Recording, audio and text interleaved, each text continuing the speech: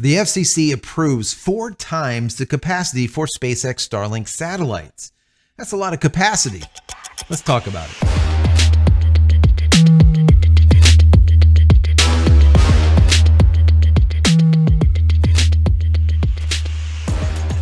Hey everybody, welcome back to the channel. Thank you so much once again joining me for tea time. Today we have a little bit of misty morning and focus combination.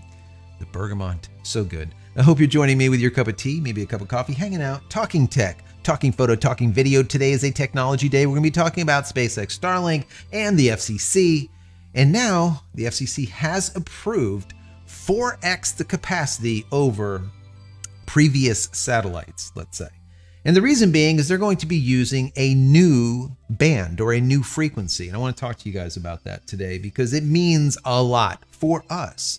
4x the capacity is really an amazing thing. And the reason being is we won't have slowdown as much during times of current congestion, right? Because it will be able to handle, once again, 4 times the capacity, 4 times the amount of people. It will actually be able to do it faster also, so you'll get faster speeds. So I want to read an article over on Space News. They did a good job at just kind of putting together a summary of what is going on here. I'm going to read some of that to you. I'll give you my commentary as I always do, and then I want to hear from you down below. What do you think about all this? I'm kind of excited. So before I get into this, I just want to say that if you enjoy this content, even in the least, throw it a thumbs up. That's very helpful. Don't forget to subscribe if you're not. If you are, thank you very much. I appreciate you. Click this little button over here so when I go live or when a new video comes out, you'll be notified of it immediately. Also, if you haven't downloaded any of my ebooks, check them out. They are free. Go to JCristina.com/books. And if you want to say thank you for all of my hard work, there's a little thank you button right down here. Click on that. Give $1 or $2 if you like. If not, that's perfectly fine. Consider becoming a member of the channel. That would be even better. If you want more Starlink content, I put together a Starlink playlist with over 250 videos over the last 29 months for you. Go check them out when you're done watching this video. And if you're looking for a VPN, I got one for you. The nice folks over there at PureVPN gave us a promo code, which is JCristina, or you can use the URL jcristina.com/VPN, and you're going to get 15 additional % off at checkout. So go check those nice folks out. Now that all the housekeeping is complete, let's jump right into this article. It starts out by saying, SpaceX has secured conditional approval to use extremely high-frequency E-band radio waves to improve the capacity of its low Earth orbit Starlink broadband constellation. The Federal Communications Commission, or the FCC, said on March 8th it would allow SpaceX to use E-band frequencies between second-generation Starlink satellites and gateways on the ground. That's very important. Alongside already approved spectrum in the Ka and Ku band. So to be clear, the E band is specifically used for backhauling, taking the data from the satellites and pushing it straight down to the ground stations and doing it more efficiently, effectively, quicker, higher capacity, so on and so forth, that you get from a higher frequency. Now, I'll tell you where there is some downsides to the higher frequency, but I'll do that in just a second.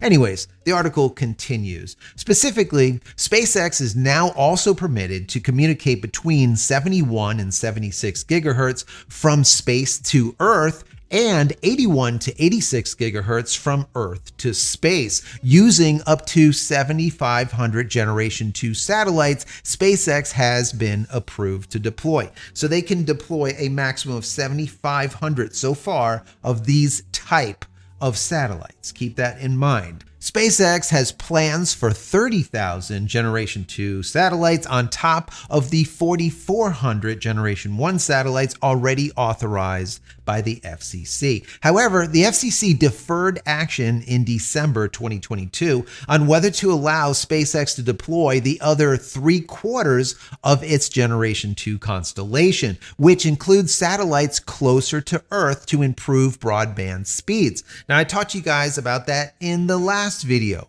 where SpaceX is now authorized to move, or should be authorized to move, those satellites from 530 kilometers down to 330 kilometers, a drop of 200 kilometers. That is a big drop. That is a lot. That's going to help with latency, with speeds. That's going to be helping a lot with a lot of different things. Now, I told you the negatives and the positives to dropping the satellites lower, but if you want to hear about that, watch yesterday's video. Anyways, the article continues. At the same time, the regulator, the FCC, also deferred action on SpaceX's plans to use the E-band frequency, citing it needs to first establish ground rules for using them in space. Ground rules in space. In a March 8th regulatory filing, the FCC said it found, quote, SpaceX's proposed operation in the E-band present no new or increased frequency conflicts with other satellite operators. That's good. But the order comes with multiple conditions, including potentially forcing SpaceX to modify operations if another satellite operator also seeks to use the radio waves. So, just to keep in mind, right? Right now, they're using Ka and Ku band, and many of the satellite providers are still using those, right? So they are using the same. In this band, the E band, there's no one else using it. What they're saying here is if someone else asks to use it, and we say, yes, it's okay that they use it also alongside of you, SpaceX, you will need to make modifications so you don't step on the heels of these other satellite providers. Elon Musk, SpaceX said, yeah, no problem. We could just make that modification in the software, and they can. Very, very simple. Play nicely with each other. That's what the FCC is talking about here. The regulators, as they keep on calling them. Starlink satellites use the Ku band to connect user terminals. In October, the FCC allowed SpaceX to also provide fixed satellite service for Generation 2 spacecraft using V-band spectrum, which, like the E-band, is also extremely high frequency and in its commercial infancy. So to kind of break this down a little bit, if you didn't know it, extremely high frequencies basically is a really short or tight wave. And they don't travel as far, number one, but they give you a greater amount of capacity or a greater amount of throughput, okay? Because it is a higher or more intense frequency, right?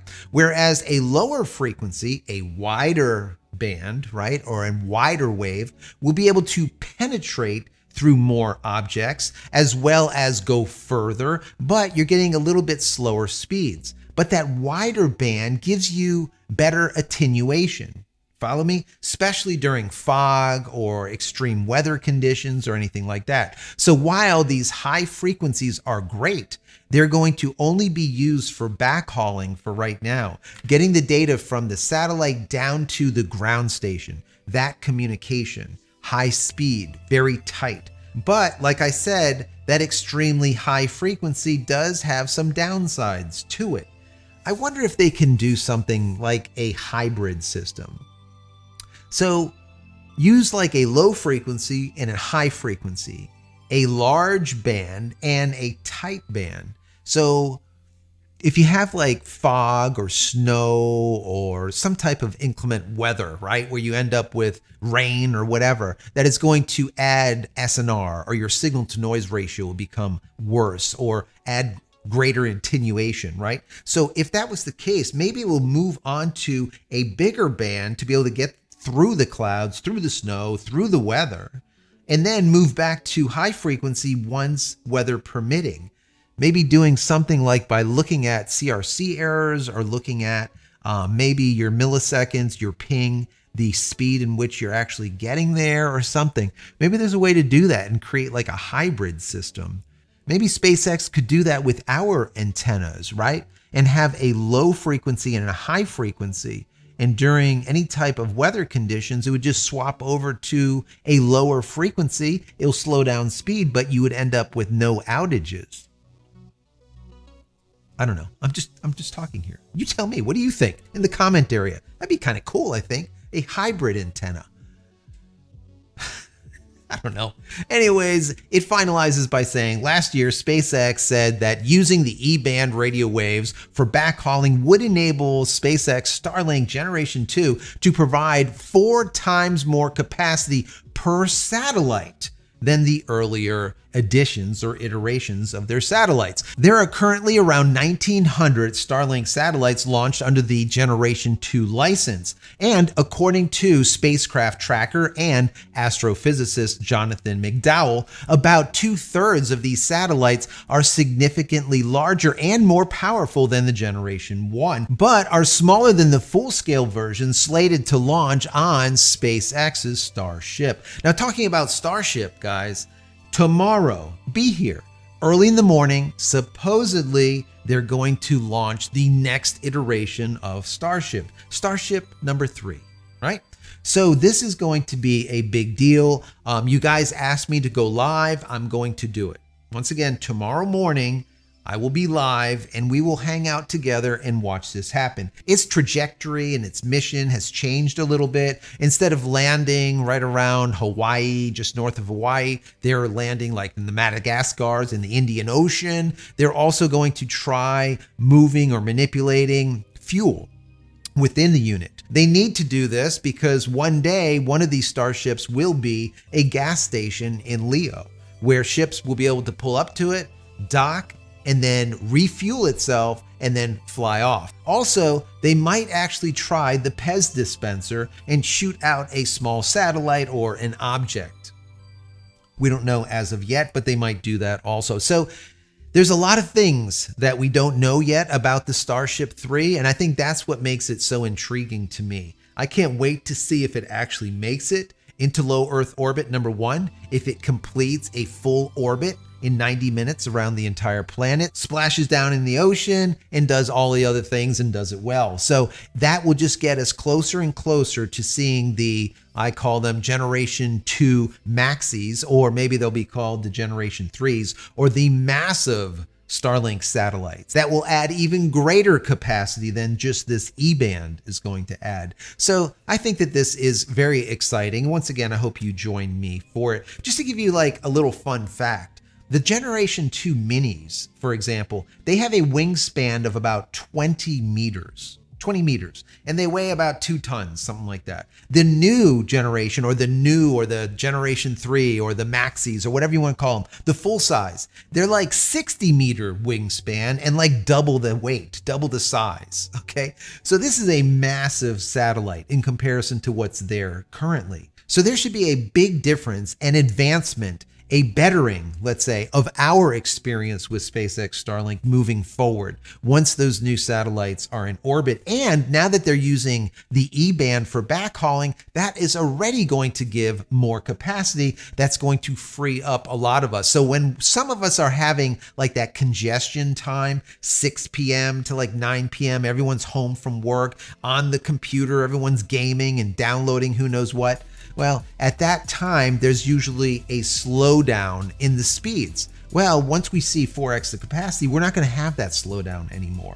Or let's say very little, because we can see folks in Europe, for example, have a lot better or greater speeds than we do here in the US. So anyways, guys, I hope you enjoyed this video. If you have, throw the video a thumbs up like I said before. And finally, head over to my website, JCristina.com, where you can find all the photography tools I've invented for you and me over the many years, and I hope there's something there that you might like. And if there is, please pick it up and support me and my family. Don't forget my teas and all of my merch. Take a look at my book and all the rest of the stuff. Anyways, guys, many blessings to you and your family. Stay safe, stay healthy, stay connected, and we'll see you in the next one tomorrow morning.